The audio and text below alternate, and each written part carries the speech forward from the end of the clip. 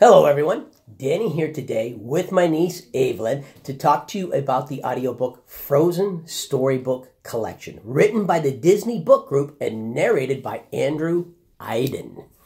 In this video, we're going to find out what Evelyn thought of the audiobook, what some of her favorite parts were, how it was structured, what she thought of the job that the narrator did. You know what narrator means? Yep. You do? Okay. The one who read it. Smart. The one who read it. Nice. Yes. Also, she will let you know if there's any parts of the book that she thinks parents should be warned about. Before we get started, though, if you love audiobooks, but you want some help picking them out, subscribe, turn on notifications. Down in the comments section, let me know of any audiobooks that you would like me to review for you. I'll listen to them. I may even incorporate some help in listening to the video. I will then post the video and you, wow, I worded that all weird. May even incorporate some help listening to the audiobook. Then I'll post the video and you can take it from there. Now, to the audiobook review. So, what was this book about? It was about Elsa and her sister Anna. And they are from Disney's movie Frozen. And was it one big long story or a whole bunch of short little stories? A whole bunch of short stories. And did it just randomly throw stories out there, or did it like have it broken up into sections? Well, it kind of like, here's a story, here's a story, here's a story. And I could listen to one story and then another and another. And they're all different. But didn't it like have it broken so it started off with their early years when they were little girls? Yeah. And then it had and so it kind of grouped the stories together, and then it had stories about Olaf, right? Yeah. Yeah. And what was your favorite story? My favorite story was the royal sleepover. You know what my favorite story was? I don't remember the name of it, but it was the one where their parents had someone coming to visit, and they were running through the castle, building snow and ice stuff and freezing things, and their guests kept going, oh, wow, and they'd run into, yeah, that was my favorite one. Mm-hmm. My favorite one, you know why my favorite one was the royal sleepover? It was because they were like, oh, so-and-so did, I'm not really sure, Sven or Kristoff? Kristoff is the guy. Sven is the reindeer. Did Sven wake you up? They say he snores so loud he can cause an avalanche. Ah, well, that makes sense. Reindeer would snore. Yes. That one was funny. A lot of them were funny, weren't they? Mm-hmm. Yeah. And did you listen to the whole book all at once, or did you listen to it over a long period of time? Well, I listened to it over a long period of time.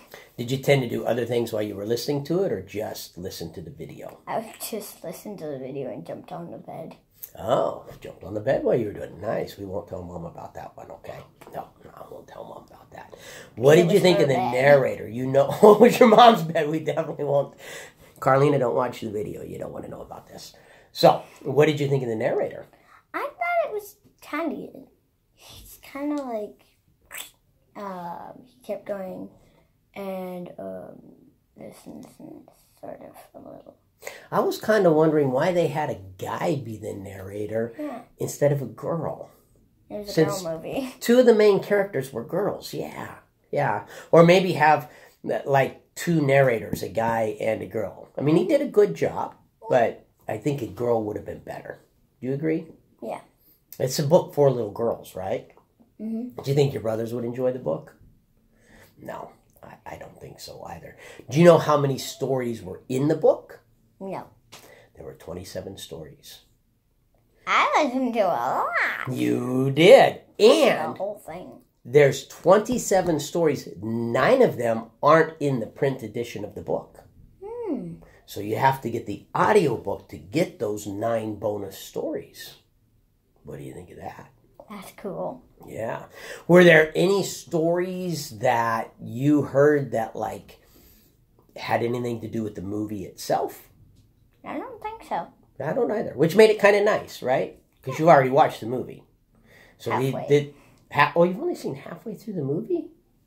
Yeah, because my dad said, there's Frozen 2, nobody's watching it. It's like, okay, we're not finishing Frozen then. Because there's a Frozen 2? Yeah, and my dad said we're not allowed to watch it. Oh, well, we got to listen to Dad, so interesting. Well, I won't spoil it by telling you what happens at the end of the movie then, because maybe when you're older and on your own, you might decide to watch it or you might not. Who knows? Right? Well, like, I watched halfway through it and then we tried watching another, but it was just standing. Oh. So the bad guy goes to kill Elsa and Anna runs in front of him and freezes. Well, and that's as far as you got. Well, yeah. Well, you were basically at the end of the movie then. Do you know what happens after that?